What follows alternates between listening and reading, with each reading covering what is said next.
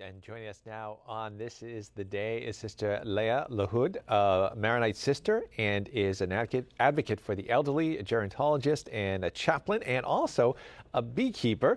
And she joins us today via Skype from Lebanon to talk about her book on bees. And thank you so much for being with us, Sister. Thanks for having me. My pleasure. Now, last time we spoke, you mentioned how religious community life is kind of similar to bees in a hive. Can you talk about that again for our viewers and what it is that makes your life kind of similar to the life of the bees? Yes, sure. Actually, as a nun and a beekeeper, I feel there is lots of similarities between bees and nuns. So last time I told you about the three vows that we pronounce as nuns: chastity, poverty, and obedience. And I feel that the bees live these vows also, because a worker bee never get married. They obey their queen, and each bee has her own task to do. And they have their selfless sacrifice for the hive. They do everything for the hive.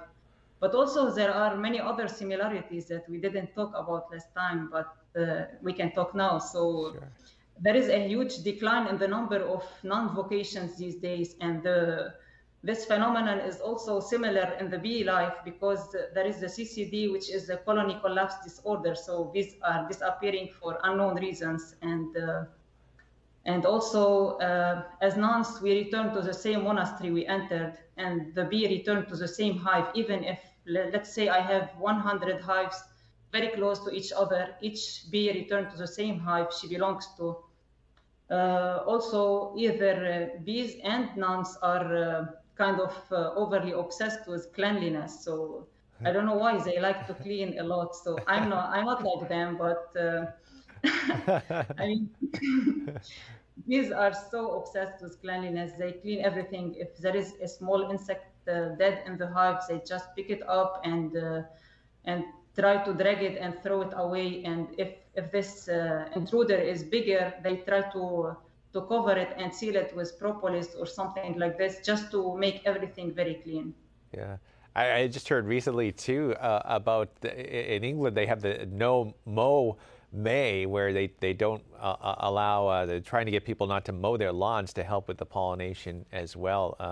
They are too. So it's interesting about that. And for people that don't know, May the 20th is the Bee World Day. And why do you think there should be a day for bees?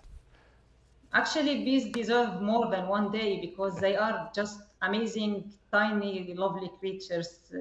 They are very important to our ecosystem, and we should just consider taking care of bees, maybe planting more flowers, stopping the pesticides that are harmful for bees. It's just a day just to remember that bees are so important to our ecosystem, and to take action and just to protect our bees and to save their lives. Talk about, if you could, Sister, your love for bees. Maybe how did that begin? Where did that come from? Actually, I was just watching a movie, and I just fell in love with bees. This is the first day I began beekeeping. I just, I love bees because they are amazing, amazing creatures. You cannot be a beekeeper and not love your bees. Talking about it will not help you. You just have to get some hives and try it yourself, and you love them. And talk about the beekeeping, if you could, too. How many hives do you have, and maybe what kind of work that it takes to keep them all going? Mhm. Yeah, I have around 50-ish hives. Wow. They were 50, but because now we are in spring, so they are swarming, and I have a little bit more. So, what was your question again? Just in terms of keeping the hives together, the work that it takes to be a beekeeper and keep the hives going.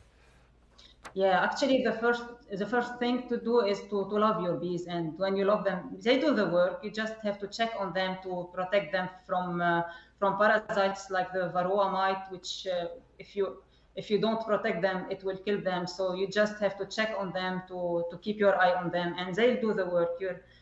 Sometimes we brag about ourselves and say, "Oh, I got like a ton of honey," but it's Yeah. not us beekeepers. It's the bees who has been working endlessly to get this job done, to get this honey made.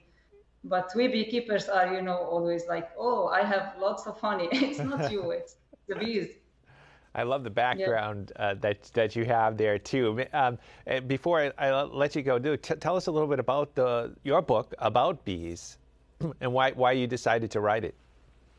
Yeah, so my book is, these days kids are hooked to their screens. They just like, they don't know a lot about nature. They don't know a lot about bees. And I just wanted to tell them my story with bees because bees are so beneficial to us. Even the sting of the bee is so important. I mean, the sting of the bee is good for arthritis and it has anti-inflammatory effects and stuff like this. Like even the sting, which is like the worst thing, is very good. So I wanted to, the sting of people is not like this. It hurts, it's painful, and it has no benefits.